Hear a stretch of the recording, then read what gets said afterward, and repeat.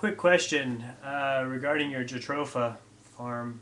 It would seem a little suspect that you're growing plants in the desert, which would require much more water, which means your water is coming from a subsidized source, probably, unless you're harvesting rain, which your video doesn't show any rain harvesting, which means that you're pulling water from an aqueduct of some kind.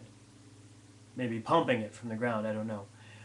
What's your relative energy efficiency in terms of the amount of water that you're using, the cost of water, of transporting it to your location, and the energy that the Jatropha plant, which if I understand correctly is not necessarily the most energy efficient, though perhaps the most fashionable right now.